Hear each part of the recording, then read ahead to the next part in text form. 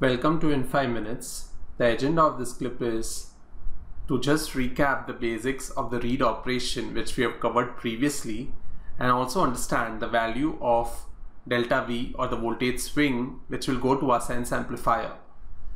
Many of you would feel that this is not important from the examination point of view. However, for conceptual understanding of one transistor DRAM, read operation and refresh mechanism, I strongly encourage people to watch this clip, which will take a couple of minutes to understand the delta V or the voltage swing happening across DRAM. Okay, let's quickly get started here.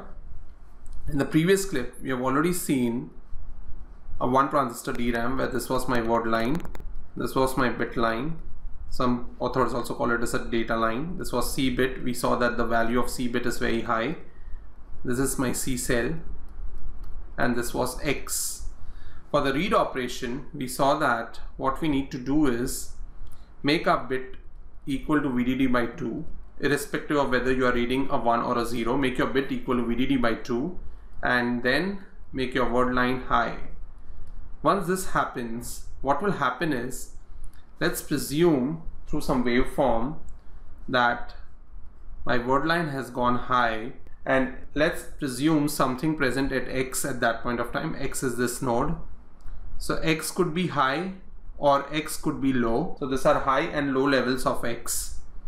And our bit line is at VDD by 2. So let's quickly draw that as well. So this is nothing but VDD by 2. So this is X high and X low. Now when word line goes high, let's presume that my X was 1. So let's draw this 2 first. So if my X was 1 and my word line has gone high, this was VDD by 2 and this is 1 means VDD, what can we say? This node will go up and this will come down. So X will go down by some value here. At the same time, my bit line will go up by delta V. So it will go up slightly by delta V. In the other case, where my X would have been 0, this was still VDD by 2, then due to charge sharing and word line was high, this will go up and this will come down. If my X would have been a 0, it would go up by small value. Whereas, assuming that my bit was VDD by 2 initially, it will go down by a small value. So, suppose if this is my VDD by 2 line dotted, so it goes up by delta V in case the 1 was present. So we have read a 1. It goes down by delta V. So this is going up. This is just an arrow. This is going up. Goes down by delta V if a 0 is present, which we have seen. So this is down by delta V. Now we want to understand what is this value of delta V. Once we understand this, the refresh mechanism becomes a very interesting thing to understand. So if you have understood this, that the bit line initially being at VDD by 2, when a 1 is being read, it goes up by delta V. When a 0 is being read, it goes down by delta V. Now this bit line will go to the sense amplifier and we'll see how does it give us the correct output in the next clip. Before that, let's see the value of delta V. What is this value of delta V? So here on the screen, I'm trying to find out the value of delta V. It's a very simple mathematics, not important from the examination point of view, but very important from the understanding point of view. So initially, let's assume the voltage present on bit line was nothing but VB. We know that in this entire mathematics, I'm going to represent C bit as CB and C cell as CC. Initial voltage on the bit line was VB. We know that Q is equal to CV. So we can easily write VB equal to Q by C, and this is the charge present on the bit line and this is the capacitance of the bit line.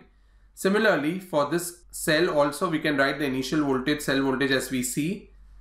This was the initial voltage and we can write it's nothing to be but QC by CC, initial cell charge upon the value of the C cell. So when word line is equal to high, charge sharing will take place and we'll get the common voltage across my bit line and my node X, which is nothing but final voltage, which is as simple as QC plus QB upon CC plus CB. Initial charges upon the initial values of the capacitance. Now we want to find the change in voltage on bit line. we want to find delta V, correct? Because this is what is going to go to the sense amplifier. This is nothing but the initial voltage minus the final voltage on the bit line. So initial voltage on bit line was nothing but QB by CB, which I have written, minus the final voltage which I have got here. Final voltage is same on node X also and on bit line also. Now I have just done some mathematics. I have cross multiplied and divided by CB. I am getting this as my term. And if I just rearrange the terms and substitute this equation 1 and 2 into that, I get my final delta V to be equal to C cell into VB minus VC upon CB plus CC. Now what is VB minus VC is a very interesting thing to understand. Initially, we make our bit line VDD by 2 for the read operation. So if it's a 0 present at C cell, it is going to be VDD by 2 minus 0. Or it could be VDD by 2 minus VDD, because it could be a 1. If it's a 1, then this is nothing but a VDD. In both cases, the difference is going to be VDD by 2 in either case. So that is what I have put here. It's a difference. I'm ignoring the negative sign or a positive sign. I'm just putting the difference to be VDD by 2. So it's nothing but C cell upon CC is nothing but C cell upon CB, which is nothing but C bit plus C cell into VDD by 2. And if we put some standard values of C cell, which is nothing but 40 femtofarads, and C bit as 1 picofarad and VDD by 2 as 2.5, presuming our VDD is 5 volts, we get our delta V is nothing but 100 millivolts. So we have to detect this small difference of 100 millivolts to the sense amplifier. In simple words, what this means is, if we are doing a read 1, that means my bit line is going to be VDD by 2 initially plus delta V, and that delta V, if VDD by 2 is 2.5, then this delta V is nothing but 100 millivolts. And if we are doing a read 0, initially the bit line is VDD by 2 minus delta V. It is nothing but 2.5 minus 100 millivolts. So this is 2.6 and this is nothing but 2.4. And this is what we need to detect, this delta V difference to the sense amplifier, which we are going to see in the next clip. Hope you have followed the delta V value and you have also understood how the read operation takes place. Now we will go ahead and extend this to sense amplifier and see the final working. Stay tuned, take care, thank you very much.